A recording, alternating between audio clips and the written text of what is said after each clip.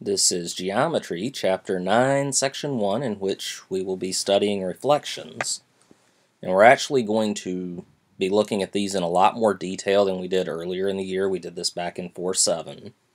We talked about reflections some there, but we're going to go into a little bit deeper. So the first thing you need to know is what a reflection in a line is, and that's the kind of reflection we're going to be dealing with, is a line reflection. It's a special kind of function that maps a point to its image. It takes one point and moves it somewhere else with the following rules. If the point that we're working on happens to be on the line for the reflection, then the image is the same place. If it's on the line, it doesn't move. If it's not on the line, then what we find out is our reflecting line is the perpendicular bisector of the segment between the point and its image.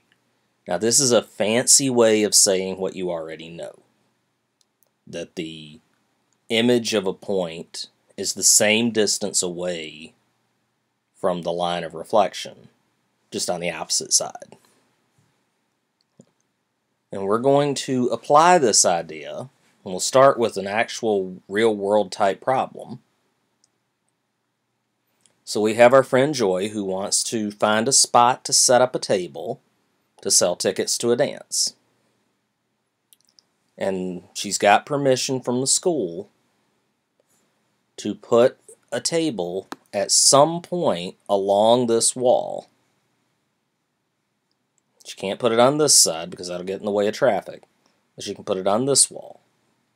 So she wants to find a place to put that so that the path from someone walking from A here to her table to B is as short as we can make it.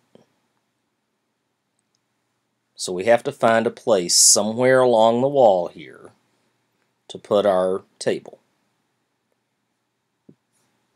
Well, what we really need to do then is make a reflection of point A across this line that represents the wall. Okay. Point A is so and so far away, so the reflection is going to be somewhere over roughly there. Okay, you notice I'm getting out a ruler and measuring very precisely. Then what we want to do is connect B with that reflected point for A. And the wall, or the table, goes on the point where our new segment intersects the wall. So this point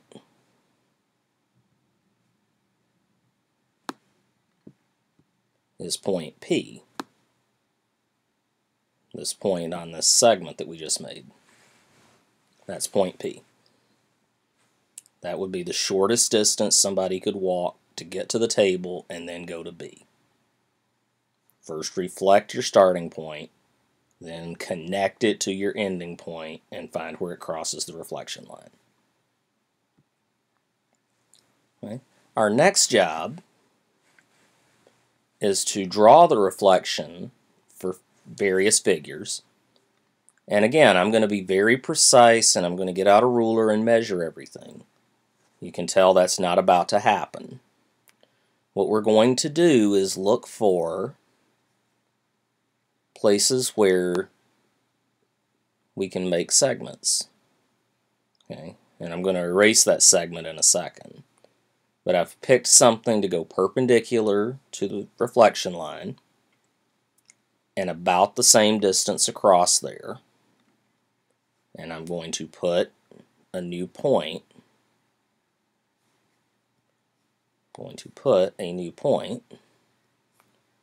Right on where that segment was. And I'm going to do the same thing with H. I'm not going to actually draw the segment this time. I just did it the first time to give you an idea of what it looked like. I'm going to do the same thing with E. Somewhere in there, and F. somewhere in there, and if I did this really carefully, I'm going to get a shape that looks more or less like the original. Okay. Doesn't have to be perfect for our purposes. If we were going to be building a house from it or something, then I would want to be more exact. But otherwise, no, I'm just going to leave it kind of rough. Let's do the same idea with JKL over here. Right. K will reflect to about here, roughly. L is on the line, so it just stays where it is. J will reflect to somewhere in there. And then it's just connect, connect, and connect. And you should have a shape that looks more or less the same. I mean, mine obviously didn't work out too well that time, but as long as you're close, I'm going to go with it. Doesn't have to be perfect by any means. Now, when we do these things in a coordinate plane, then we can be a little more precise. So they've given me some points for a trapezoid, and I'm going to plot those points, -1, 1, 4, 1,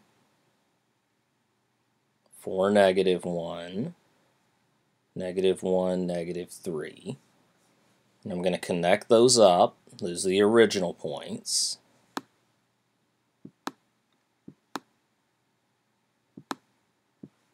That segment did not turn out well, but we'll just draw a new one. Okay.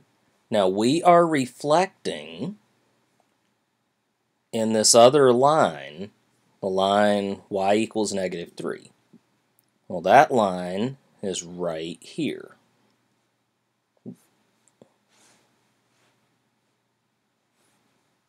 That line goes right across here.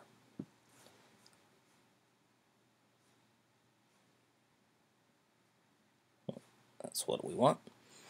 So now we're going to reflect our points across this line. Our first point is actually on that line, so we leave it alone. The second point is 4 units away, so it's going to go 4 units away. This one is 2, so it'll go to 2. This one is 4, so it goes to 4. Okay. And then connect, connect, connect. And we should have a trapezoid that's identical to it, just flipped over. Okay. Now, a lot of times people find it easier to use a formula to make the reflections. And if you're one of those kinds of people, I'll give you these formulas. If you want to just do it like we did the last one and count how far away you are, that's fine. Okay. If we're reflecting in the x-axis, that means we're flipping it across a horizontal line, then the y value changes signs. You're going the same distance away from the horizontal x-axis, just in the opposite direction. So if it was above, it goes below. Similarly, if we're in the y-axis, then we're reflecting across a vertical line. That means the x value will change. And then another common one, reflecting in the line y equals x, the two values trade places. So a 0.42 would go to a 0.24. Okay. Most of the time I won't use the formula for these if I'm doing the problem, but I will for the last one, because it's easier to just do that than to try to figure out where to put the point. Okay. We're going to find the values of the new points, the reflected points. I'll leave it to you to plot the graph over here. But we're going to find the values of the new points. We're given 4 points, W, X, Y, and Z. Our first point, -4, -1, we're reflecting in the y-axis. Reflecting in the y-axis means change the sign on the x-axis. Now you'll notice I have W with an apostrophe here. This apostrophe in math is called prime. Point W gets mapped to W prime, which is 4, -1. X gets mapped to X prime. We're still reflecting in the y-axis, so we're changing the X sign. So we get -2, 2. Y prime would be -3, 0. And Z prime would be 3, -3. Again, I'm going to leave it to you to make the graph so you can see what the picture would look like. I'm going to trust you can plot coordinates. We're also going to look at the same idea with the x-axis, and again, I'm going to let you plot the points on your own. We have points P, Q, R, and S. If we reflect in the x-axis, that means the y value changes signs. So P goes to P prime, and notice I changed the sign of the y value. Q goes to Q prime. Again, the y value changed, the x stayed the same. R goes to R prime, and S goes to S prime. Okay. In all the cases there, the y value changed sign, the x value stayed alone, stayed as it was. Okay. One more here.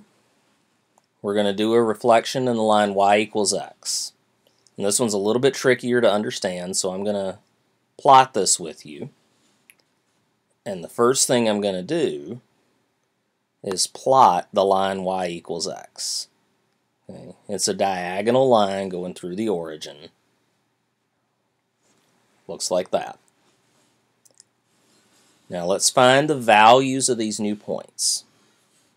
B, which is at -3, 3,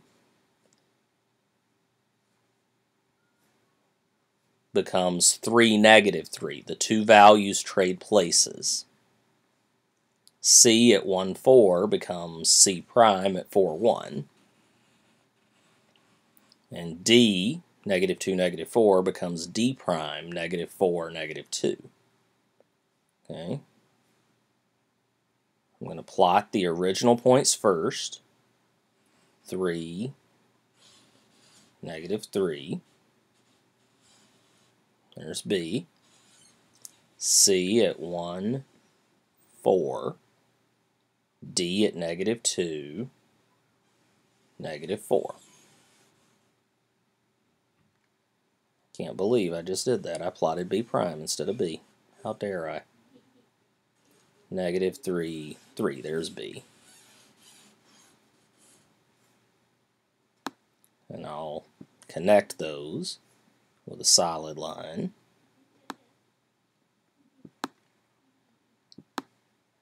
And you see we have a triangle, which we expected, with 3 points. Okay. Now we need to plot B prime, C prime, and D prime, and I already plotted B prime. Can't believe you let me get away with that. I know some of you were raising your hand at home saying, hey! But that's okay. Now we've got those plotted, and we'll connect them. Okay. And you can see how it's a reflection across this dotted line right here. They're harder to plot if you just try to measure off and measure over. So using the formula is easier in those cases. Okay. As always, if you had questions along the way, hopefully you wrote those down. Bring them in with you and make sure you ask them, and we will see you in class.